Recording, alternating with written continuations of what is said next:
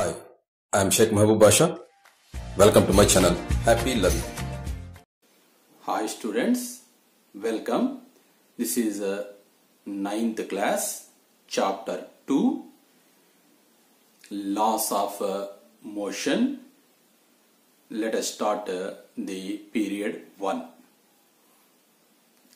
We understood rest, motion, scalar, vector, distance, displacement, speed, velocity, uniform speed, uniform velocity, acceleration, deceleration, equations of motion, etc.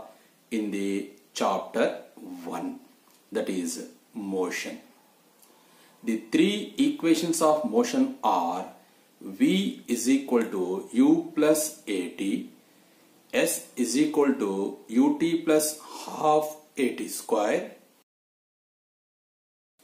V square minus U square is equal to 2AS. Now, what is the natural state of an object if it is left to itself? What happens if you stop pedaling your bicycle? It slows down gradually and finally stops. Here I am releasing one marble. It rolls and finally comes to rest. Aristotle, who is a great philosopher of that time, concluded that the natural state of an earthy object is to be at rest. The natural state of an earthy is to be at rest. That means every body on earth tries to be at rest. A body rolling from a hill to down stops at some place. The water flowing in the river finally reaches the oceans and becomes stable. And by these observations, Aristotle stated that the natural state of an earthy body is to be at rest.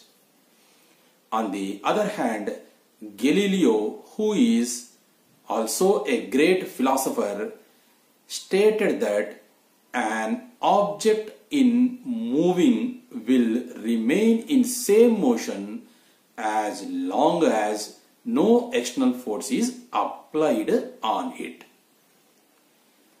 Galileo did his many experiments on inclined planes with smooth surfaces.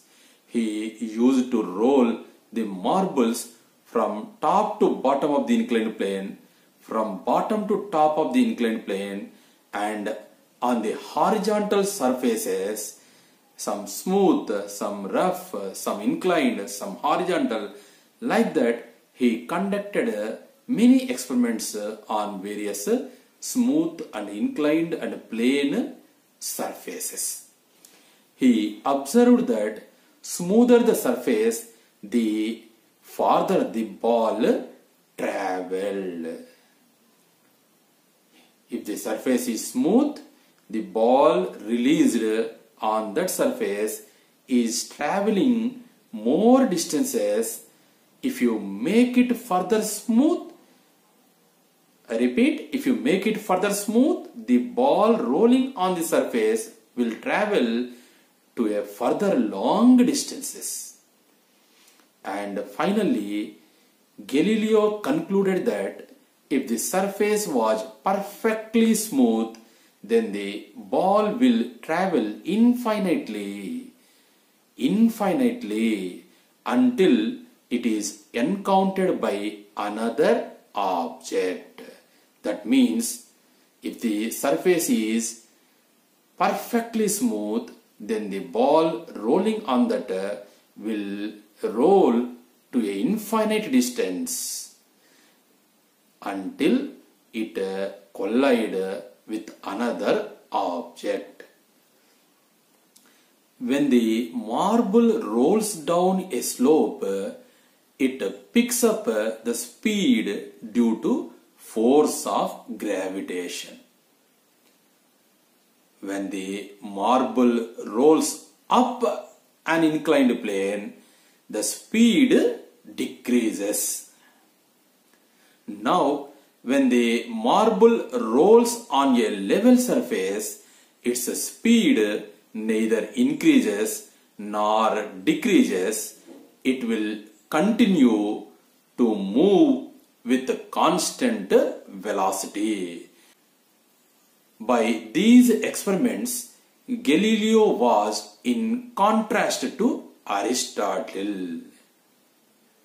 Aristotle concluded that the natural state of an earthy body is to be at rest, whereas Galileo concluded that an object in moving will remain in same motion as long as no external force is applied on it.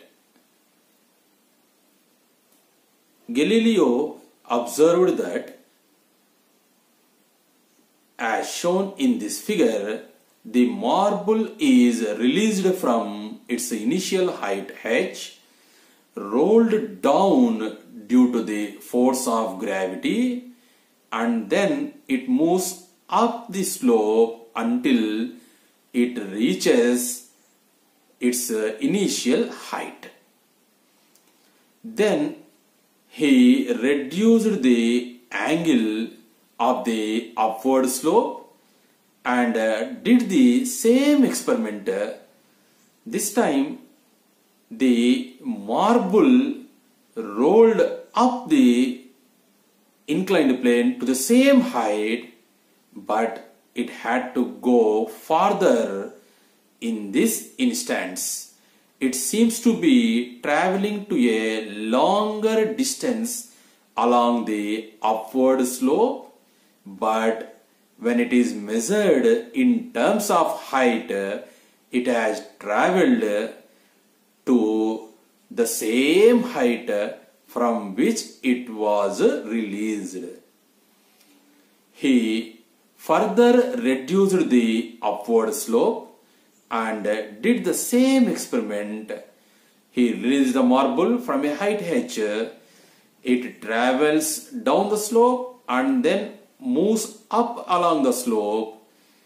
It seems to be traveling to a longer and longer distance, but in terms of height, it is reaching to the same height from it was released. Observe the height of points A and B. In each case, A and B are at same height. Then he assumed the case of no slope, and he thought that the marble keep on moving forever along the level surface at constant velocity, as it has not yet reached to the same height.